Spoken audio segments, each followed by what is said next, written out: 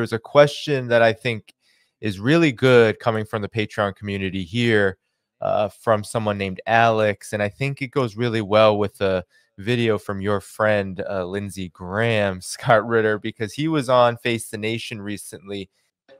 What did Trump do to get the weapons flowing? He created a loan system. They're sitting on $10 to $12 trillion of critical minerals in Ukraine. They could be the richest country in all of Europe. I don't want to give that money and those assets to Putin to share with China. If we help Ukraine now, they can become the best business partner we ever dreamed of.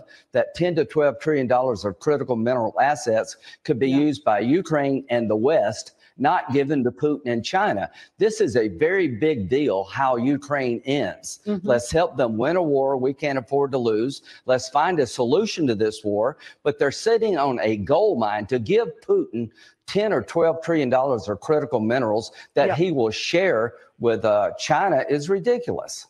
So that's what Lindsey Graham had to say. The question, though, from Alex, I think provides a good contrast that you can provide insight into, Scott. He said, when will Russia know that it has won the special military operation, and what are the specific objectives for Russian victory? Now, this question is a good one because according to Lindsey Graham, one of the specific objectives is to essentially take Ukraine's wealth and, of course, hand it to its best friend, China. But what's the reality, Scott? Well, I think we, first of all, need to reflect on the reality that what Lindsey Graham says is reflective of an overarching policy posture by the United States when it comes to Russia. Go back to the early 1990s, the collapse of the Soviet Union and the Russia that emerged from that. It's one of the ugliest periods of Russian history, and I would say it's one of the uglier periods of American history too, and indeed the history of the collective West, because rather than extending a helping hand to Russia, we put our foot on Russia's throat, and we helped install a very weak, corrupt leader named Boris Yeltsin, whom we exploited. In fact, all this talk about about Russian interference in American elections that turned out to be false. In 1996, America got Boris Yeltsin reelected, and it was such an egregious affront that Time magazine even made it a cover, its best election money can buy.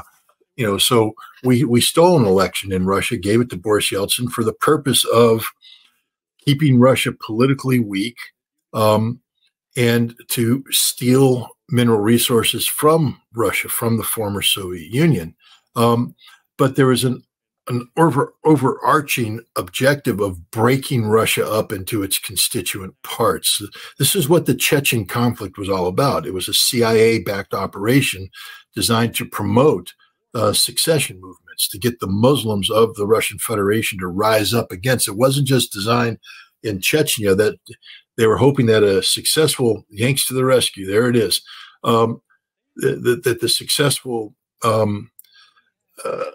secession of Chechnya would lead to a similar withdrawal from the Russian Federation by by Tatarstan and maybe Bashkiria and other Muslim entities, and this would lead further to the breakup of Russia, the Far East breaking in, Siberia breaking away.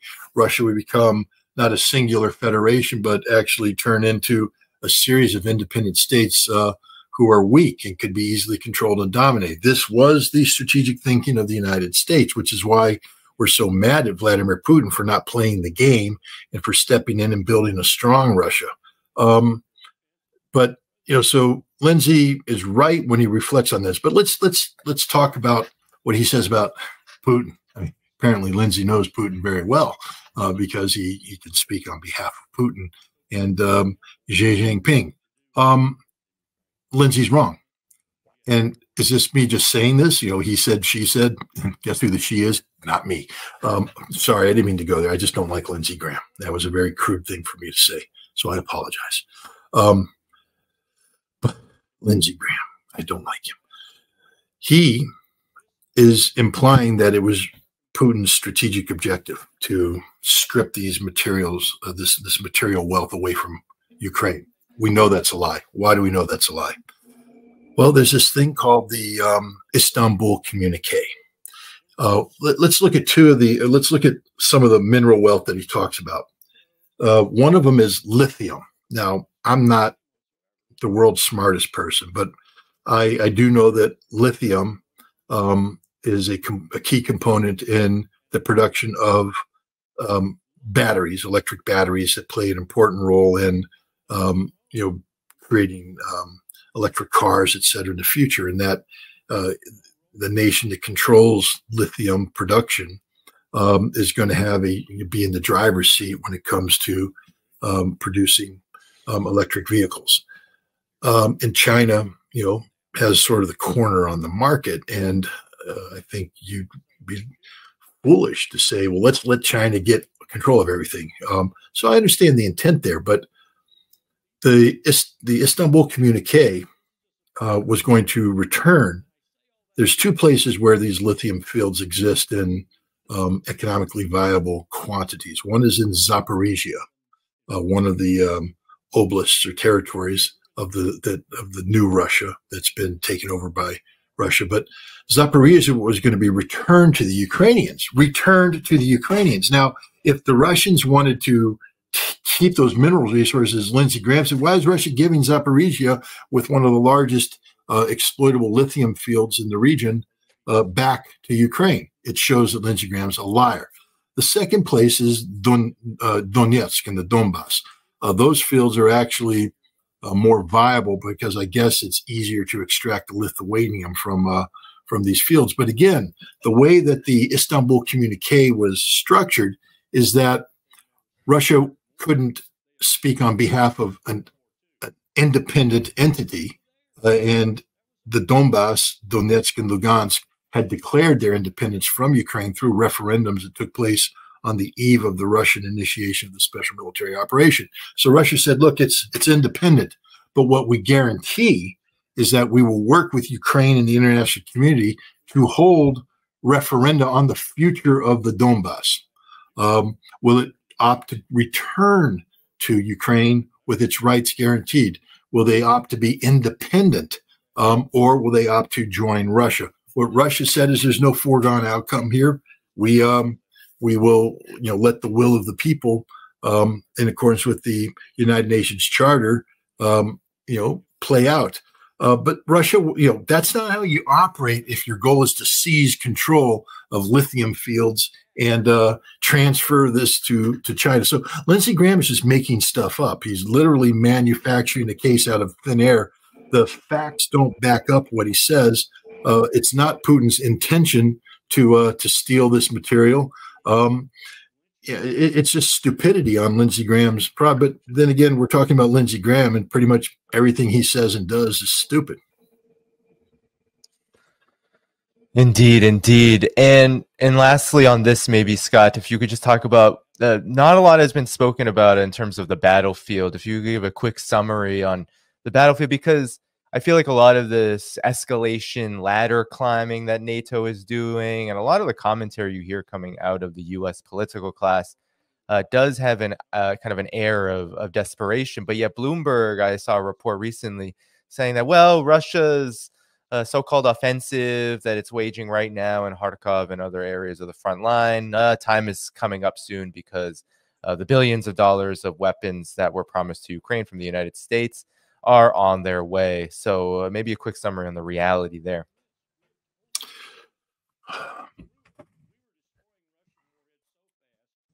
I'll just postulate this for your audience. Okay, let's say I'm Ukraine, and I've taken a couple bad blows. I'm bloodied, but I'm trying to slow down the battlefield to receive weapons, and then I'm going to use those weapons to alter the outcome on the battlefield.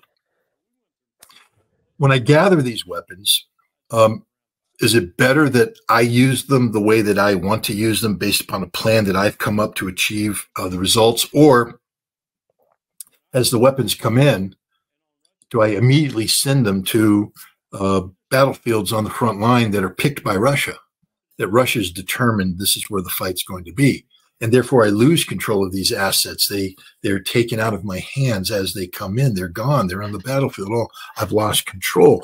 Russia's controlling the battlefield. That's what's happening here. Russia is creating the circumstances in which it dictates how Ukraine is going to use these weapons that Bloomberg talks about. Ukraine's not going to be able to assemble them into some sort of strategic reserve, where Ukraine is going to have to immediately send them to the battlefield based upon what Russia is doing. And what is Russia doing? Russia, again, Vladimir Putin talked about this.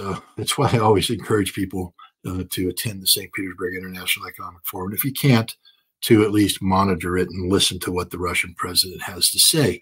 But he said some interesting things, including that Russia could win this war very soon, but it would require massive offensive operations that would kill a lot of Russian soldiers. He said, we're not in the business of killing a lot of Russian soldiers. We don't, that's not what we want to do. It's also interesting, just as a little tangent, that Putin hinted for the first time about the level of Russia's casualties, and he speaks of what are known as irretrievable losses. These are dead and wounded to the point that you can't be returned to the battlefield.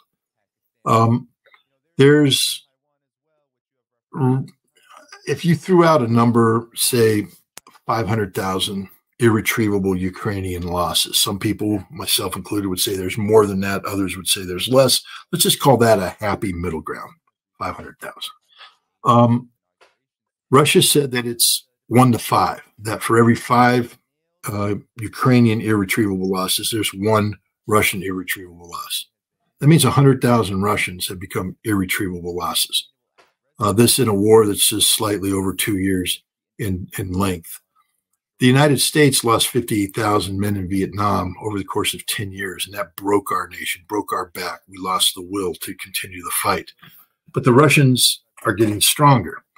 If it took 2 years to have 100,000 irretrievable losses, understand that Russia is gaining recruits at a rate of 50,000 a month in some cases. 30 to 50,000 a month are joining to be trained to come and fight in the special military operation.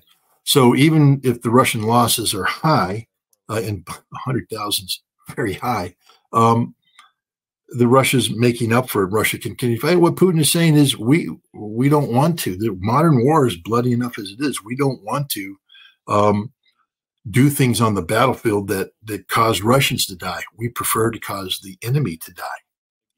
And again, 500,000 is a lot of dead or irretrievably lost Ukrainians. So Russia's goal has been to advance where you can, but where the Ukrainians decide they want to fight, then to push, stop, dig in, and then initiate the meat grinder operation. Bring in the fab bombs, the guided bombs with the wings that fly in and hit targets. The aircraft never have to reach the forward edge of the battlefield.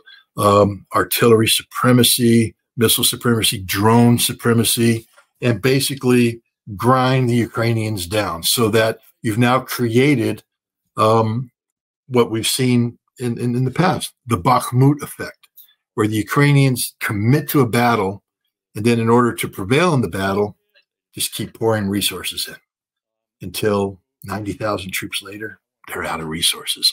Or we can talk about the Avdiivka effect, another battle where the Ukrainians just kept pouring in resources until they ran out of resources.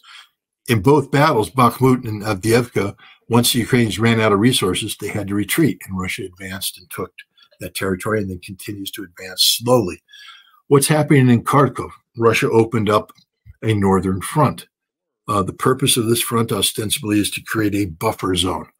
But the Russians advanced as far as they could without committing the offensive and losing people. They advanced as far as they could, and now the Ukrainians have rushed reinforcements in, and they've frozen the lines. But that's to Russia's advantage, because now Russia is involved in meat grinder operations. And now we have a meat grinder taking place there. We have another meat grinder taking place in Donetsk. We have another meat grinder taking place in Zaporizhia. And as these weapons come flowing in with whatever limited manpower Ukraine is able to mobilize, the meat grinder is consuming them based upon Russia's initiative, not Ukraine's. And guess what? And now the Russians have opened up another front near Sumy. Now another meat grinder. There's talk about Russia opening up, a front in Kherson. You have the Ukrainians actually evacuating Kherson now because they can't defend it. They don't have troops. And so, Russia could be going back there. The bottom line is Russia's going to build meat grinder operations all along the front. So Ukraine throws in its resources, grinds them up. And then when they're out of resources, Russia does what it does. It keeps advancing. This is inexorable. It can't be stopped. It's proof positive that, Russia is winning. And even with all this new NATO equipment and stuff, it's not enough. Basic military math shows that Russia is accumulating military power every day that this war goes on. They're gaining more strength than is being lost on the battlefield by a significant number. The Ukrainians, on the other hand, are losing more strength on the battlefield than is being replenished, even with this NATO assistance. So no matter what, the disparity between the two forces is the gap is just growing even larger in favor of Russia. So that's what's going on. I'll leave you with this thing. Putin has always been saying that the calendar doesn't drive this operation. That we're not talking about victory by this month or by this month or by this month.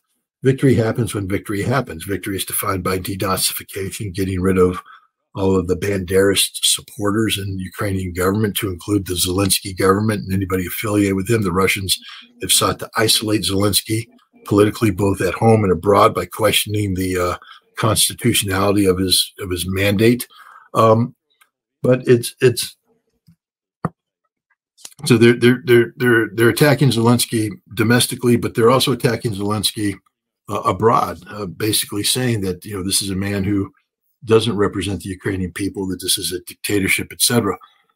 And the implication that Putin gave is that he expects Zelensky to stay in power through this year into next year, and that next year he believes that this problem will go away. But if you've built denazification around removing Zelensky and his government, and you're saying it's going to take another year, I think Putin just told us something there, that he's in no rush to win this war. I know I've quoted Russian generals who've told me, no, the battlefield's changing in May, it's going to be decisive, and then you're going to see even bigger map changes. But I think that they may have made those statements assuming that they were going to do big aero operations.